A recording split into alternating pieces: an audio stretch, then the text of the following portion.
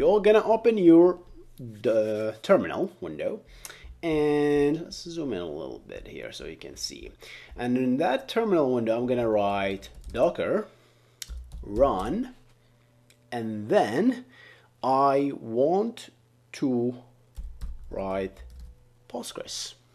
So these are the three words that you need in order to spin up a Postgres container, and that will download the image. You will need an internet connection to download the image for the first time. I have the image already done, right? So it's gonna be faster than your probably, right? So you can do that and it will run. But before I want to do that, I want actually, since Postgres is a database, right? If you want to listen to a port, right? But Postgres listens by default in port 5432, right? And in order to listen to that port, you need to actually expose that port to your host, okay? And in order to do that, you will use the /p for port, okay? And then I'm gonna expose the same exact port, 5432. That's my host port, and that's the container port 5. This is like kind of a mapping. So this means that, hey, when you spin up a Docker container, it will spin up on this port, right? 5432 all the time, right? But what port do you want to map it in the host, which is my machine, which is my Mac in this case, right? And for fun, I am going to give this container a name. You don't have to.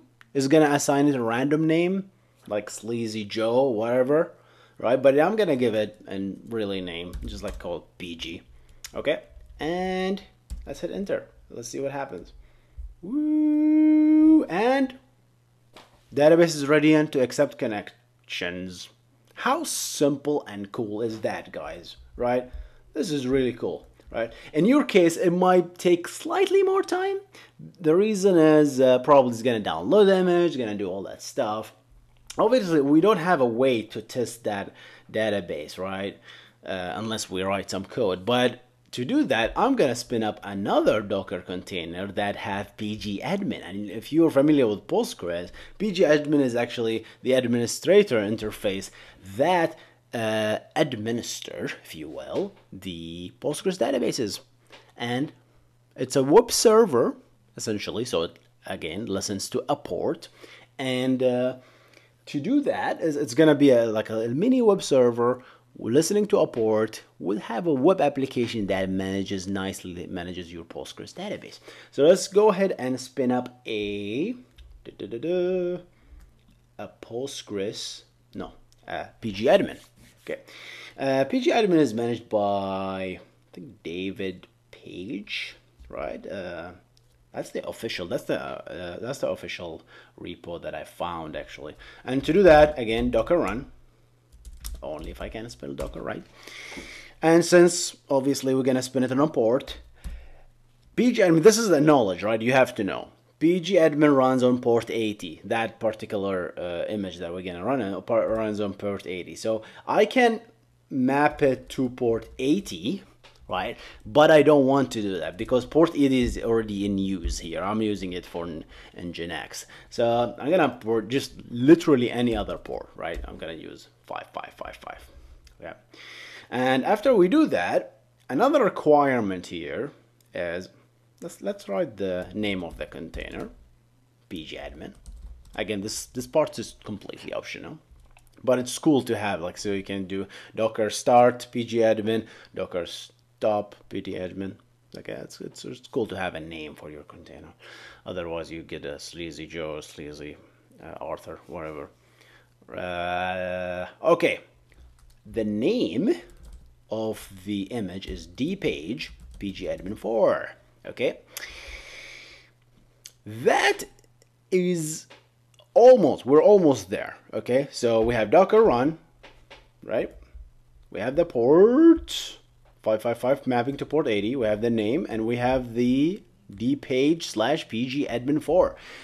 What we need to do is actually, the requirement is, since it's a web server, since it's actually an application, so there is a credential, default credential. There are, obviously, you have to put this default credential as an environment variable. And to do that, you're going to use /e. not slash, dash E as an environment variable. And the environment variable in this case is literally PGADMIN underscore default underscore, we are out of line, underscore email. Okay, and although it says email, you don't have to have an email. It's just like, I'm gonna name it Hussein, that works, right? It's not really, it doesn't have to be an email per se. And then I'm gonna add another environment variable, dash E, you have to do that. And then PGADMIN underscore default underscore password, okay? Hopefully easy to remember. My password is so secure, it's called password, okay? And I think that is all we need. And then just like that, we are running on port 5555, mapping to port 80.